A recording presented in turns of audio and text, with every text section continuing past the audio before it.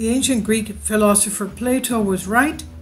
Earth is made on average of cubes, according to what new research has found. This is according to the University of Pennsylvania. They say the ancient Greek philosopher was onto something. Plato posited the shapes of the building blocks of the universe. According to him, the Earth was formed of cubes. Researchers now find a fundamental truth in that premise. Studying the shapes and fragmentation patterns of a variety of rocks, they found that the average of all their forms is a cube. I mean, that's strange, but that's what they found. Science has steadily moved beyond Plato's conjectures, looking instead to the atom as a building block of the universe. Yet Plato seems to have been onto something, researchers have found. In a new paper in the Proceedings of the National Academy of Sciences, a team from the University of Pennsylvania, Budapest University of Technology and Economics, and University of Debrecen uses math, geology, and physics to demonstrate that the average shape of rocks on Earth is a cube. Quote, Plato is widely recognized as the first person to develop the concept of an atom, the idea that matter is composed of some invisible component at the smallest scale, end quote, says Douglas Gerald-Mack, a geophysicist in Penn School of Arts and Sciences, Department of Earth Environmental Science, and the School of Engineering and Applied Sciences, Department of Mechanical Engineering and Applied Sciences. He says, but that understanding was only conceptual. Nothing about our modern understanding of atoms derives from what Plato told us. He goes on to explain, the interesting thing here is that what we find with rock or earth is that there is more than a conceptual lineage back to Plato. It turns out that Plato's conception about the element earth being made up of cubes is literally the statistical average model for real earth, and that is just mind-blowing, he says. The group's finding began with geometric model developed by mathematician Gabor Domokos of the Budapest University of Technology and Economics, whose work predicted that natural rocks would fragment into cubic shapes. This paper is a result of 3 years of serious thinking and work, but it comes back to one core idea, says Domokos. If you take a 3-dimensional polyhedron shape, slice it randomly into 2 fragments, and then slice these fragments again and again, you get a vast number of different polyhedral shapes. But in an average sense, the resulting shape of the fragments is a cube. Domokos pulled 2 Hungarian theoretical physicists into the loop, Ferenc Kuhn, an expert on fragmentation, and János Torok, an expert on statistical and computational models, and after discussing the potential of the discovery, Gerald-Mack says the Hungarian researchers took their findings to Gerald-Mack to work together on the geophysical questions. In other words, how does nature let this happen? When we took this to Doug, he said, this is either a mistake or this is big, Domokos recalls. He says, we worked backwards to understand the physics that results in these shapes. Fundamentally, the question then they answered is what shapes are created when rocks break into pieces. Remarkably, they found that the core mathematical conjecture unites geological processes not only on Earth but around the solar system as well. Gerald-Mack says fragmentation is this ubiquitous process that is grinding down planetary materials.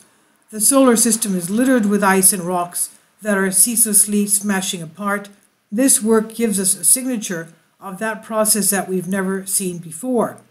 Part of this understanding is that the components that break out of a formerly solid object must fit together without any gaps, like a dropped dish on the verge of breaking.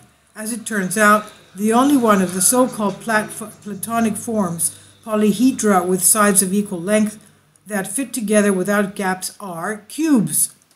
One thing we speculated in our group is that quite possibly Plato looked at a rock outcrop, and after processing or analyzing the image subconsciously in his mind, he conjectured that the average shape is something like a cube, Gerald-Mack says. Plato was very sensitive to geometry, Domokos adds, and according to lore, the phrase, let no one ignorant of geometry enter, was engraved at the door to Plato's Academy. In other words, you must be very knowledgeable of geometry to be able to enter into his school. Now, his intuitions, backed by his broad thinking about science, may have led him to this idea about cubes, says Domokos. To test whether their mathematical models held true in nature, the team measured a wide variety of rocks, hundreds that they collected and thousands more from previously collected data sets, no matter whether the rocks had naturally weathered from a large outcrop or been dynamited out by humans. The team found a good fit to the cubic average. However, special rock formations exist that appear to break the cubic rule. The Giant's Causeway in Northern Ireland, with its soaring vertical columns, is one example, formed by the unusual process of cooling basalt. These formations, though rare, are still encompassed by the team's mathematical conception of fragmentation. They're just explained by out-of-the-ordinary processes at work. Gerald Mack says the world is a messy place. 9 times out of 10, if a rock gets pulled apart or squeezed or sheared, and usually these forces are happening together, you end up with fragments which are, on average, cubic shapes. It's only if you have a very special stress condition that you get something else. The Earth just doesn't do this often.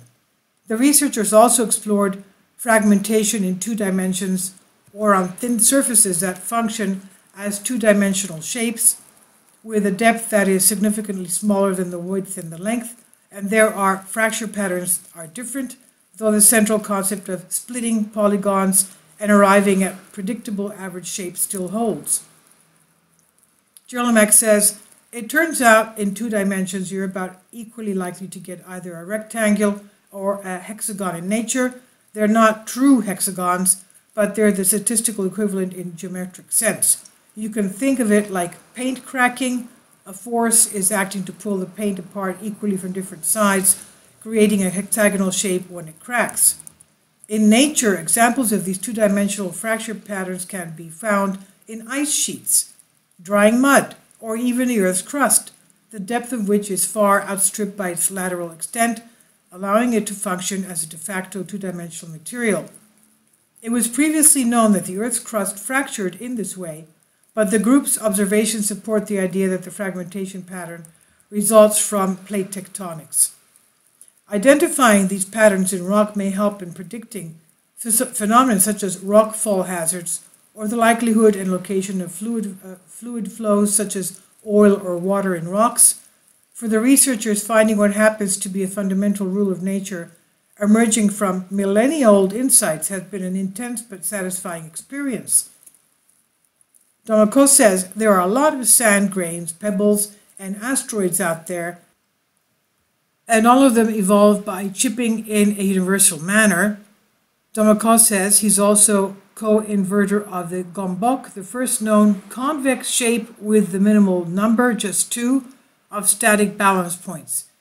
He says chipping by collisions gradually eliminates balance points, but shape stops short of becoming a gombok. The latter appears as an unattainable endpoint of this natural process. The current result shows that the starting point may be a similarly iconic geometric shape, the cube, with its 26 balance points. The fact that pure geometry provides these brackets for an ubiquitous natural process gives me happiness, he says. When you pick up a rock in nature, it's not a perfect cube, but each one is a kind of statistical shadow of a cube. It calls to mind Plato's allegory of the cave. He posited an idealized form that was essential for understanding the universe, but all we see are distorted shadows of that perfect form. This is from University of Pennsylvania, and it's a recent July 20th article on Science Daily.